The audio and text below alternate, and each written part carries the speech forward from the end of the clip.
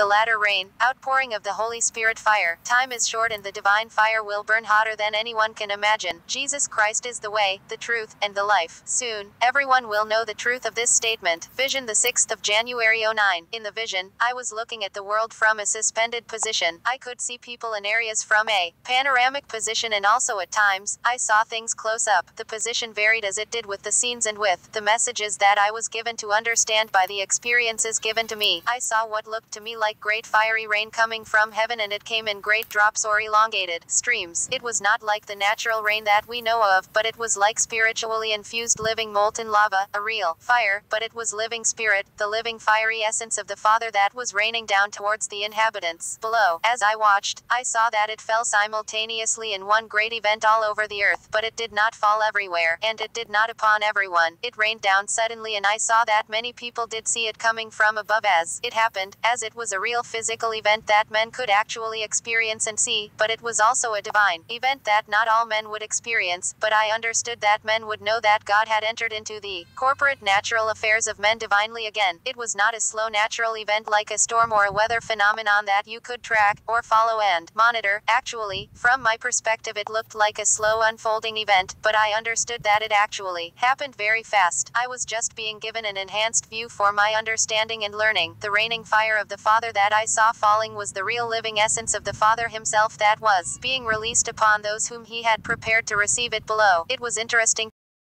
to watch as it fell upon people whom you would not expect nor think that it would, or even that it would not, by our thinking or reasoning of qualifications. The fiery rain would come down and fall upon a particular person who would be either aware of it falling or not be aware of it falling at that particular moment, but when it did hit them, they underwent a sudden tremendous change. I watched close up as the living fire seemed to penetrate into them and infuse itself, irradiate itself, throughout their beings and bodies. They literally became the very same essence of the Father that the rain was, that had fell upon them. Their eyes burned with a new life, and even their skin was changed. It was not like ours now. It had a different texture or spiritual component to its makeup, and the fire flowed throughout their skin like a radiance, but it was not just an outward surface shining, but it was an internal radiance from within the skin layers itself. It was not like human skin as we know it. The qualities had been divinely altered, and the people now had new natures. I did not fully understand all of this process, but it was real and it was new. They were of a different spirit, as they now embodied the divine in such a way that we have yet to experience up to now. The people who were infused would now physically embody the divine fire, but it also lived through them, and it became them as they became it. Also, they did not lose their individual personalities through the process, but each person was still their own unique vessel, but they were also now divinely infused and were more divinely aware of God and understood their earthly purpose now. The fire seemed to fully express itself within them so that it flowed outwardly also by the transformation that was happening to them. By this I mean that there was such a holiness and a terrible presence of the Father in them and on them, that you knew that God the Father walked in them, and that he was now walking through them, in a manner that we have yet to experience in any generation yet. God was manifesting himself in a people just like he did with Jesus, when Jesus walked amongst us. But now these people did it openly. I then watched in the vision from a view further away, and I saw that it indeed only fell upon some and not on upon others. The selection of who it fell upon was the Father's and not of any man. Most of those that I saw that it fell upon were some people were very weary and very embattled people. From earthly standards, we probably wouldn't have thought that they would amount to anything by their current life and their struggles that they have endured, but I understood that their unique trials and their life's struggles that they lived out had actually served to prepare them for this new infusion that now came from the Father. One man that I saw in particular that received the fiery rain was very emotionally and spiritually broken. He had endured much physical hardship, and I understood that he had endured much persecution from the church. He had been misunderstood most of his life, and he also had thought that he had failed God and that he had missed God and that he had lost his place. But God used these things in his life to lead him closer to himself and to purify this man to be able to be one that would become his chosen vessel. He was very beloved by the Lord, and he had learned humility through the suffering which caused him to rise above the hardness and the hatred that's in the world, even though he did not understand why his life was this way. Not every person that I saw was as broken as this man was that had received this infusion. I was just most given to notice certain ones for my own learning and for our beneficial clarity. Many of the people I saw seemed to be living successful lives and seemed to be spiritually healthy or spiritually active in their walks in spite of the hour in which they lived in. But the common factor that I noticed with them all was that they each had undergone recent trials and they were currently experiencing various levels of spiritual warfare and were in various stages of purging by the Lord in their walks. Most did not understand the full reason why their lives were embattled, nor understand the full plan of God behind it all, but they did seek God in the midst of it all. Another person I noticed was one that did not receive the divine infusion, but rather, this person watched as others were filled and was angry and yelled at God. One man I saw screamed out that he was one of the servants that had prophesied of its coming, and had taught on it, so he should be one that received it and that he deserved it. He was angry that the Father did not give it to him. I was afraid as I saw this in the vision, as I knew that his anger was pride and arrogance and that the Father was just in this, for this man's heart was not truly right. I also knew that this man would fall as he did not have the right heart necessary to stand in the next hour, and to fulfill his course successfully. He had allowed the pride of position and the pride that comes from being used by God to bring forth revelation from God to others, to cause him to be disqualified and to harden his heart. I feared the Lord as I watched, for I knew that we all stand by grace, and not one of us can receive anything from God unless we truly believe and unless we truly are fully surrendered to him in every way. I divinely understood that it was a matter of the individual's heart before God, and not just on his outward qualifications, knowledge, or training. God walks with each of his people, and he daily leads them on their life's journey, and what they learn throughout their experiences and through their dependence upon God through it determines their receptiveness or not. God desires that we utterly trust him, that we utterly love him, and that we utterly believe him. Even though we each experience different levels of trials and events in our personal journeys, the lessons are the same for all men. We must each come to a death of our own ego and self-life, and we must come to a deeper personal knowledge of God and into an intimate relationship with God. Our responses to God in our life's process will determine if we will walk fully with him or not, and if we will allow him to change us into what he wants us to be. God sees us all and knows each of our hearts. He knows who will let him have his full and complete way in their lives, even though we might think we have failed him, because of the severity of our individual paths and trials, and also because we did not understand the process of why we were in the events. The Father knows the depths of what lies deep within each of us. I watched as others were transformed here and there, and it was also a very shocking event on the earth as it was so sudden and unexpected. It also did not come in the manner in which we had been taught from the church leaders, but it came as it had been ordained from the Father. For this generation, there was worldwide upheaval, as the newly infused people began to quickly then be sent out by the Father all over the earth on the Father's business, and the people around them realized that they did not receive what the others had. There was a lot of crying out from people all around also, as this event also produced a huge surge of spiritual searching and even chaos in the church, as the people who were not infused questioned the established church leaders of their knowledge of this event and its significance. I also was given to know that out of those who did not receive the infusion of the fiery essence, this did not mean that they were not the Lord's people. It just meant that they had missed the divine release because of their lack of inner spiritual preparation, and that they had not fully developed their hearts before God in their relationships in a timely manner for this event. They were still God's children, but they had missed the opportunity to be used in this higher divine manner for the next stages of events that would come upon the earth. There was a great sorrow expressed over this reality, as many of them realized that they did not fully lay hold of the higher call, or obtain to the mark that God had set for them all to achieve. What I did see was that this divine event caused a great sobering wave to spread across the church, and also a wave of a great determination to seek God exploded across the church and also across the globe. Many began to rise up and decide to be purified themselves, and they began to sacrifice everything to obey God, but it did not come as a reality in their lives until after these events happened. Nevertheless, this event served to bring about the corporate awakening and the rising up of the majority of the true body of Christ across the globe. Many now questioned what they had been spiritually taught by others, and many returned to studying the Word, and they began to search it out for themselves. A new respect for the church began to also spread amongst the Christian people, as they realized the reality of being the body of Christ, and repentance began to burst forth, and a new sense of purpose caused them to not persecute one another, but to see each other as Christ. This event also brought about much chaos, fear, confusion,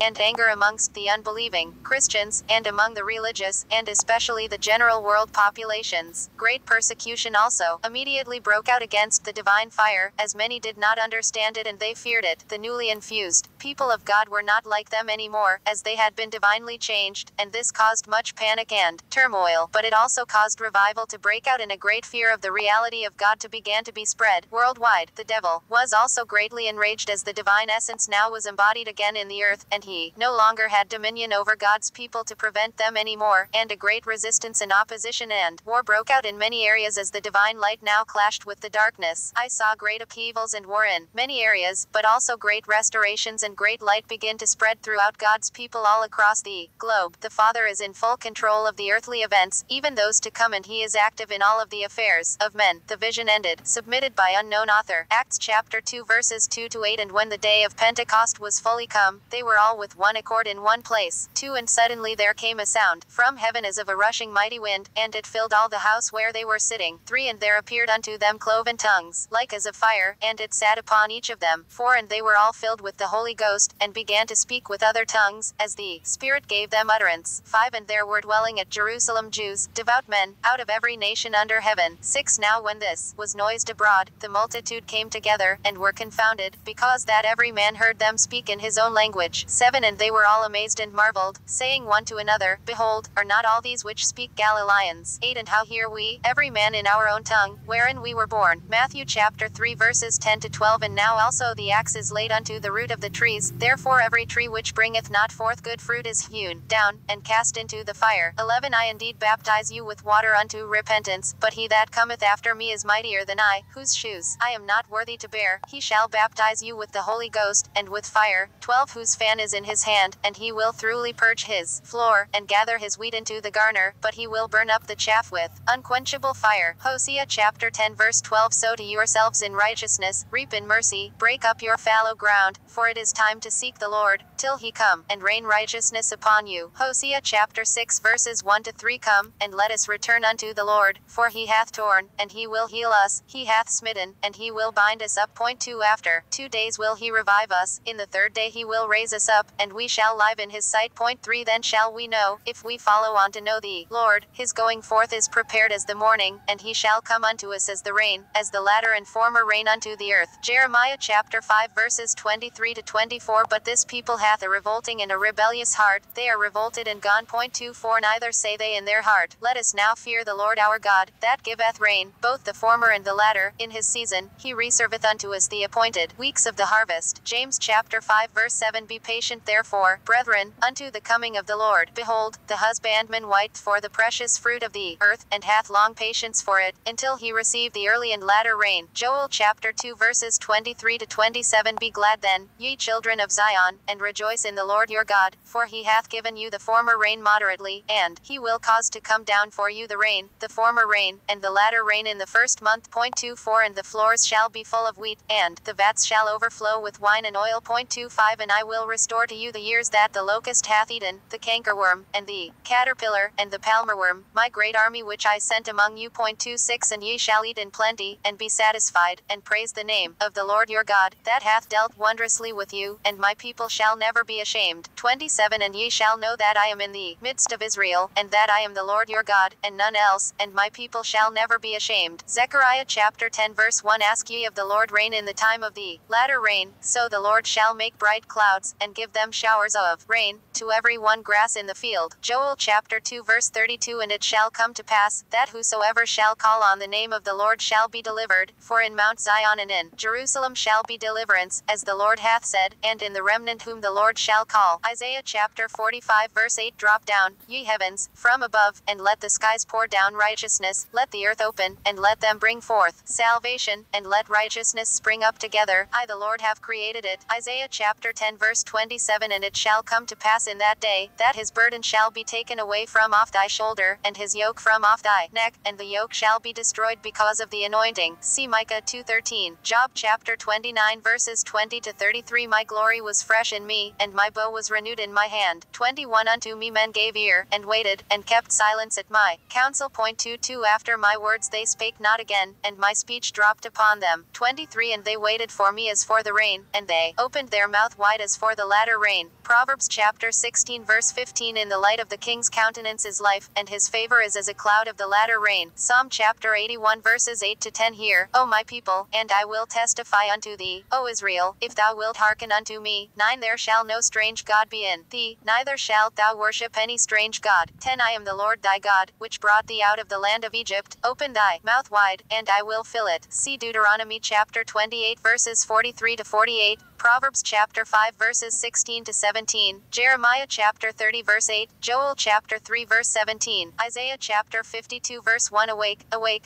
put on thy strength, O Zion. Put on thy beautiful garments, O Jerusalem, the holy city, for henceforth there shall no more come into thee the uncircumcised and the unclean. Isaiah chapter 60 verses 1 to 3. Arise, shine, for thy light is come, and the glory of the Lord is risen upon thee. 24. Behold, the darkness shall cover the earth, and gross darkness the people, but the Lord shall arise upon thee, and his glory shall be seen upon thee. 3. And the Gentiles shall come to thy light, and kings to the brightness of thy rising. Isaiah chapter 62 verses 1 to 3. For Zion's sake will I not hold my peace, and for Jerusalem's sake I will not rest, until the righteousness thereof go forth as brightness, and the salvation thereof as a lamp that burneth. 2. And the Gentiles shall see thy righteousness, and all kings thy glory, and thou shalt be called by a new name, which the mouth of the Lord shall name. 3. Thou shalt also be a crown of glory in the hand of the Lord, and a royal diadem in the hand of thy God. Isaiah chapter 28 verse 2. Behold, the Lord hath a mighty and strong one, which is a tempest of hail and a destroying storm, as a flood of mighty waters overflowing, shall cast down to the earth with the hand. Psalm chapter 68 verse 9. Thou, O God, didst send a plentiful rain, whereby thou didst confirm thine inheritance, when it was weary.